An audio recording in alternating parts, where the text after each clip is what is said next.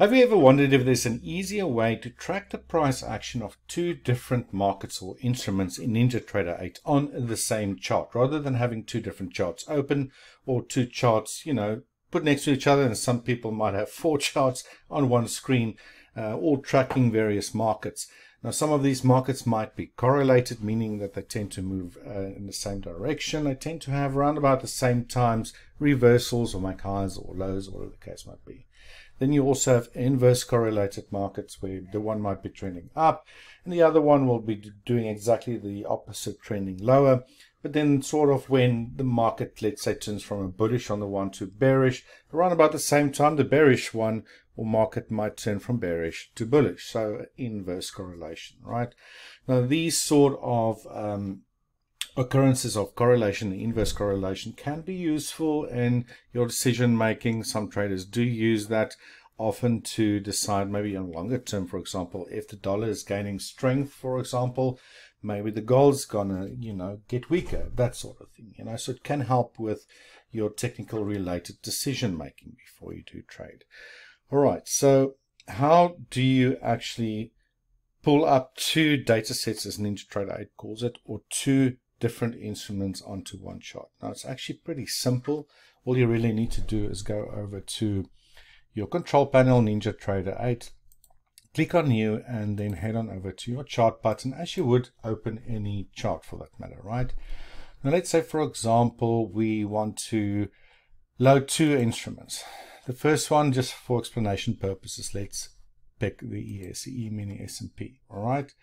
Now, on the right-hand side here, I like to pull up a template that I use quite often with a dark background. You can select a template that you want, obviously, to use, or you could just go and select none. All right, so I'm just going to leave it on the template that I've selected.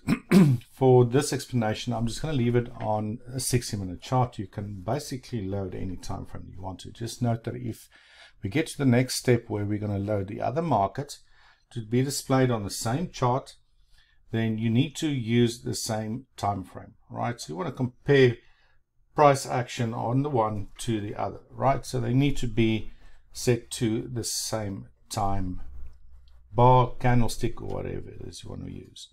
I use bars for the amount of, instead of the amount of days. You can select days there for the time frame, and I like to load 5,000. It's quite a lot, but it'll be nice and useful to show you historically how correlated or incorrelated or reverse correlated some of these markets might be.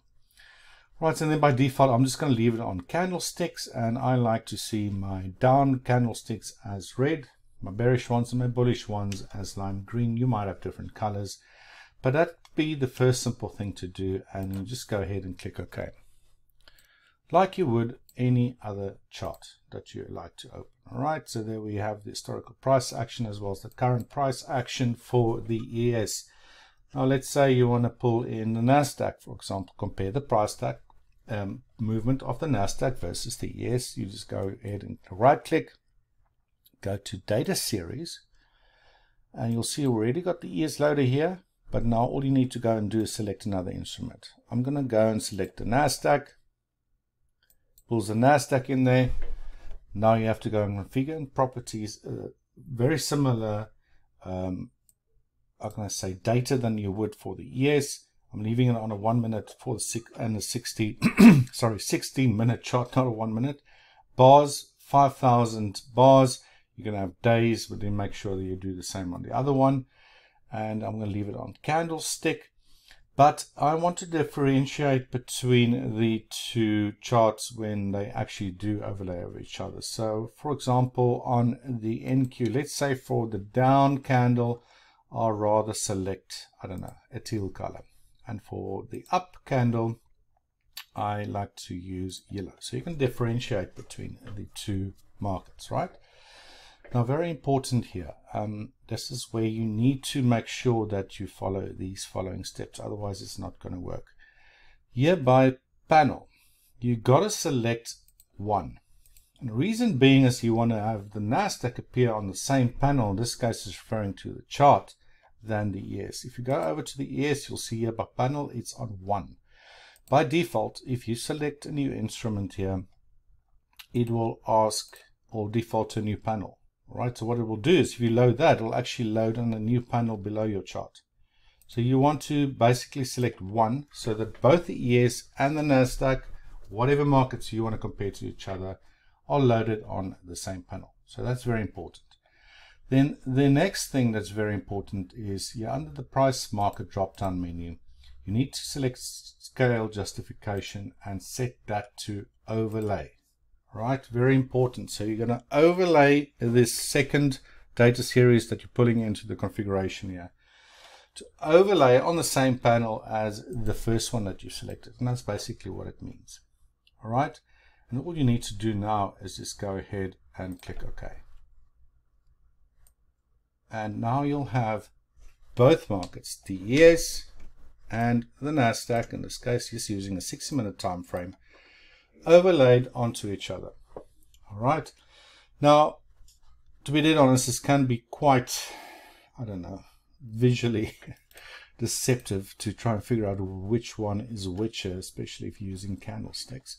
So the other thing you might want to do if you want to use this on a daily time frame, decision making, or whatever the case might be, and to easily read or easier read the price action, compare two different markets to each other, is to change them to, this is what I like doing, to line charts instead.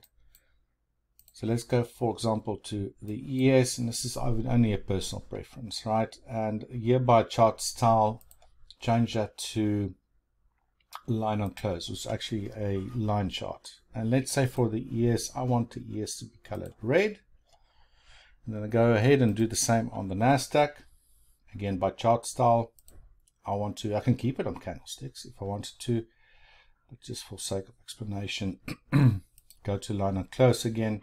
Let's say for the NASDAQ, I want it to be dark blue, and then head on over and click OK. All right, and there you have basically the ES and the NASDAQ as line charts. And you can clearly see, if you do zoom out back in history, that they are very correlated. So they eventually do, not perfectly all the time, but your highs and your lows typically happen on the same dates. And the majority of the time, and I would say 99% of the time, they do follow each other in direction. I think it was actually an occurrence over here. For example, at this low over here, this is now the ES, right? Where the ES actually made another low later on. We can see that if I draw a little line there. Whereas the NASDAQ actually made a low earlier, where the ES made a lower low, the NASDAQ made a higher high instead. All right.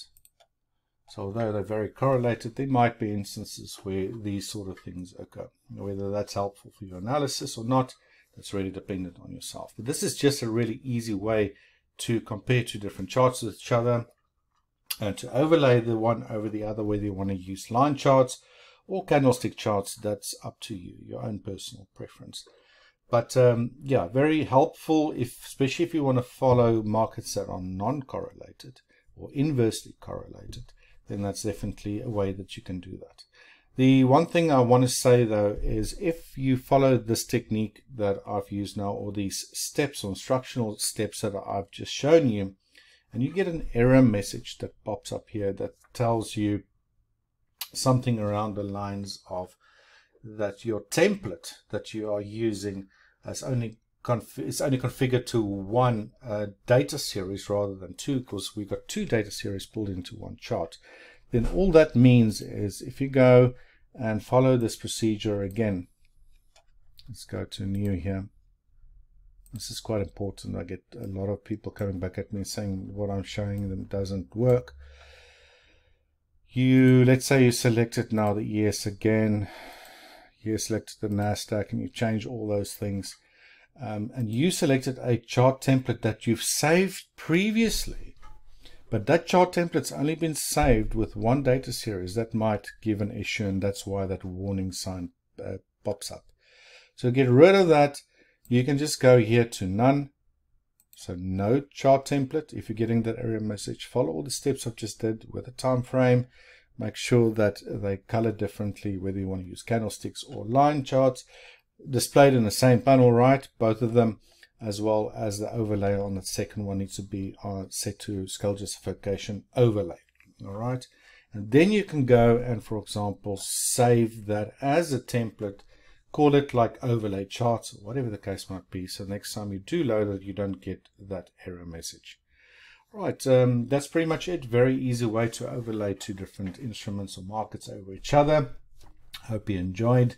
I'll see you in the next one. Take care and goodbye.